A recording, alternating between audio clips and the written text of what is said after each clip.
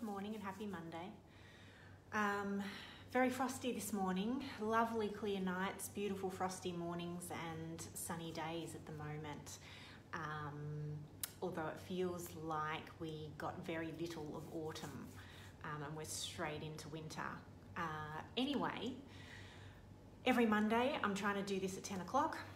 Today we're talking about the superannuation guarantee, and it's relevant in this climate in some respects because we have to make sure that employers are still paying super while cash flow is an issue, because it's not something that they can get out of. So since the early 90s, there's been the current superannuation scheme essentially, where employers are required to pay a percentage of your income into superannuation. At the moment it's 9.5% and that's slowly creeping up. Now, a lot of employees don't count the superannuation contribution as part of their income, but it is. So it's something to think about. So if you get $60,000 a year, bear in mind that your employer is actually paying $66,000 a year because they're paying that extra roughly 10% into your super as well. So basically, it's the government's way of ensuring that you're saving for retirement. They are forcing you to put some of your income straight into super, and they put that obligation on your employer rather than yourself because they don't trust people to actually do it. I mean, another way they could have done it was the employer pays it to you and then you pay a higher rate of tax and then the ATO manages it. That could have been another way that they did it, but then tax returns would have been not as rewarding. So the government's decided that it is the employer that has to pay that contribution. In the early 2000s, it was about 2003 I think, that the scheme changed slightly so that it became a responsibility of the employer to actually pay those once a quarter, to pay your superannuation once a quarter, because a lot of employers weren't paying it regularly enough, and then there were businesses that failed and super hadn't been paid. So to rectify that or minimise that impact, employers have to make sure that they are keeping up with that superannuation contribution and paying it every quarter. So you should check, if you can, with your super to see whether your employer is paying instalments into your super fund regularly, at least once a quarter. If they're not, you may have to raise it with them or raise it with the ATO. Now the ATO also has a guarantee on your super as well. So for example, if a business fails and hasn't paid super, the ATO actually has to put the net amount back into your super that the employer should have paid. So that's quite interesting that that has sort of happened in the last 20 years. So you don't miss out on your super just because your employer has gone bust.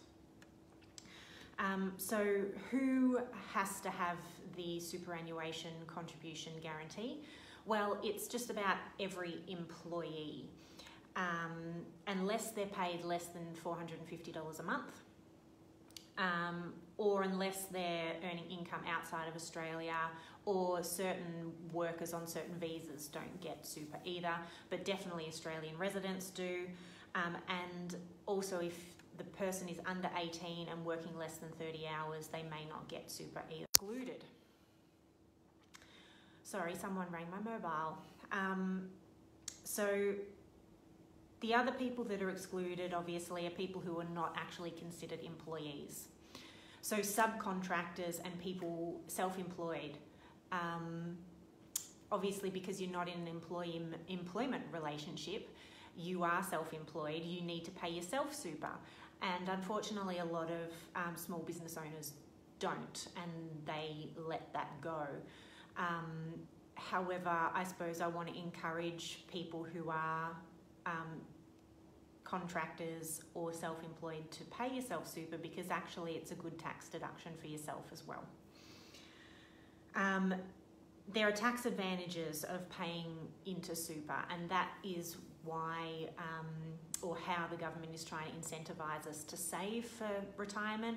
So on money going into super, you're only taxed at 15% instead of being taxed at between 30 and 45% like you would on your marginal income. So hence, for small business owners, if instead of taking the money in your own hands, pay it into your super and you pay less tax. So I think that that's about all the things that I wanted to bring up around superannuation, except that the 9.5% currently is all the employer has to pay in. That's compulsory. As an individual, you can also do your own contributions as well. And so that is something worth looking into. You can sometimes salary sacrifice that in so that it's done at a low tax rate. Also, you get some tax deductions for doing that. For certain employees, when you pay money into super yourself, the government rewards you with a co-contribution, and so they give you an extra $1,000 to $1,500 for doing it for free. So that's a nice little bonus. Or if you have a spouse that has a good income, they can make contributions into your super for you, and they get a tax deduction. So there's all sorts of extra ways of topping up your super and getting tax deductions for doing it. For advice on that, you really need to see a financial planner. All I'm really talking about today are the requirements of the superannuation guarantee, so that you are aware that that should be being paid, and check with your super fund that your employer is paying it at least quarterly, because if they're getting behind, it can be an indication that they're struggling.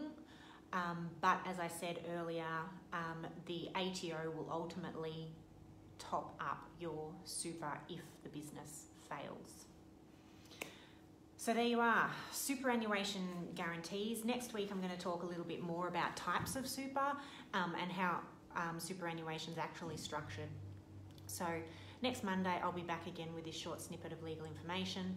If anyone has any particular topic they want me to talk on or any question they want answered on a live video, please direct message us about that. And of course, if you want to contact us about any matter at all that you have a concern about, direct message through Facebook, or all our direct emails are available on our website. All these videos will also be posted onto our Facebook page, and they stay there, so you can go to the videos tab on our Facebook page and look back through all the different topics to see whether we've already done something relevant for you. Or if you find something that's relevant for someone else, please send it to them or tag them in it. Otherwise, hope you have a really great week. I'll see you next Monday.